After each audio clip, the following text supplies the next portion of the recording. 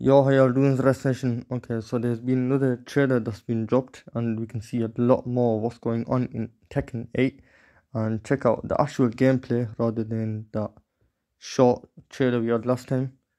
So, yeah, let's get straight into it and check out the new mechanics of this game.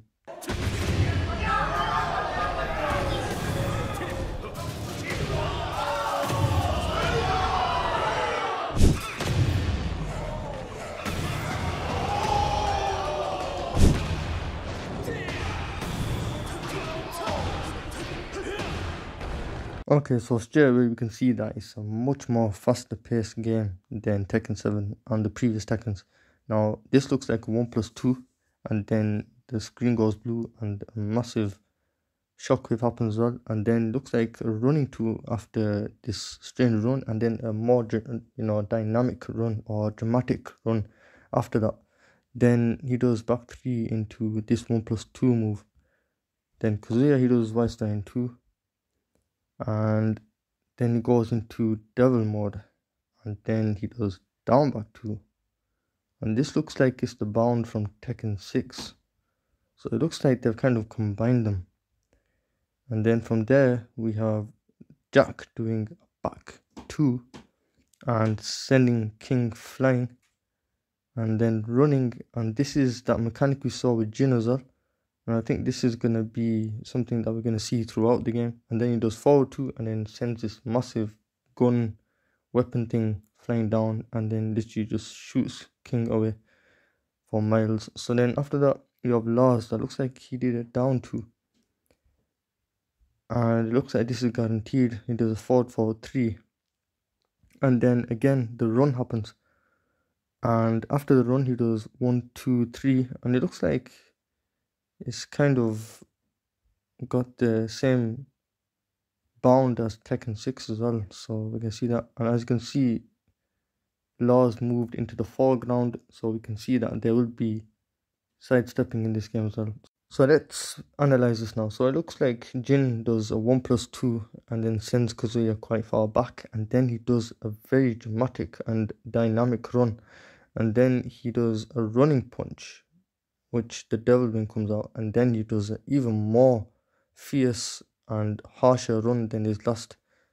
And then it looks like that's a power crush that he does from his stance.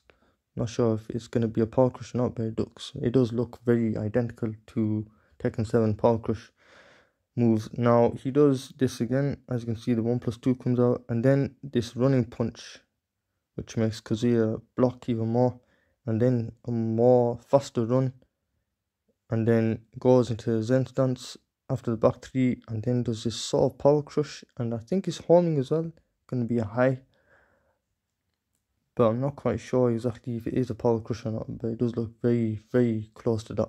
Then Kazuya does wild sign 2, then down back 2, and then we get this Tekken 6 bound mechanic. Then again we look to Jack, and he does back 2, which literally just shot King right off the stage, and then does this run. A lot of people, I think every single character will have this run embedded in their moves. I'm not sure if you can cancel it or not, but it does look very stuck to the move, so I don't think you'll be able to kind of take away that run or not, but we'll see later on. Now you can see that Lars did a down 2 into forward 3, then runs 1, 2, 3. Now you can see Lars, as he does his combo, he kind of goes into the foreground with this spin, and then with this spin.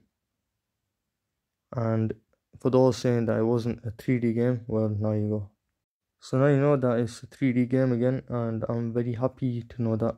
And as you can see, even when Kazuya does wild standing 2 to Jin, he looks like he does get pushed into the foreground a little bit, and then this down back 2, which this new bound mechanic. Now I'm not entirely sure if you can do both bound mechanics in one combo, but we'll see later on. So as you can see again, Jack, he does this run, and everyone I think is gonna have this run. Now if characters are bigger, will they have a slower run, will they have a faster run? I'm not entirely sure of that. And I'm not entirely sure if characters like Jin in the beginning will have two or double runs as well. So he does one attack, then runs, and then another attack, and then runs after that as well. I'm not entirely sure if that is going to be the case, but it does look that everyone will have this mechanic, and it's a very cool feature to the game, and I do like this a lot. These stages as well look really nice. But yeah, let's get straight back to this again. As you can see, Jin does 1+2 or whatever move that is, and then he runs and smashes the ground with his steps, and then another powerful punch from his run. Now people say this is a 4-4-2. I don't think it's a 4-4-2. It looks like something completely different, because for one, 4-4-2, it wouldn't push someone that far. Again, as you can see, this 3-punch combo, which hits Kazuya, pushes him quite far. Then Jin does this run, powerful steps, and a fast run as well. And then this proper fast punch and a hard punch, and then he does this back three into his stance, and then he does this. So yeah, after Jin used that move, he looks like this from the start up, and then does the 3 punches, and then after that he does this run here. So here's the run, and as you can see, he's glowing blue or whitish, kind of purple as well, and he does this run after this move, which I think is 1+2. Looks very different though. So yeah, after this run, Jin does a punch, and then Kazuya glows orange, and also on Jin's back you can see one wing. Now another thing is that the glowing after the run, or when the run started, has kind of disappeared. It's dissipated quite a little bit after Jin's done this punch. Now I'm not sure why that is, but after that what happens is he does this strange looking run here, and you can see it's purple white. As you can see, this aura that is emanating from Jin's body after he does this even more powerful run than the primary run. So the primary run was quite fast, but this one looks even faster and more ferocious. Now after this, he goes immediately, I think, into his normal stance, and then back 3 into Zen, and looks like 1+2. As you can see, his body kind of gives off that kind of glass effect.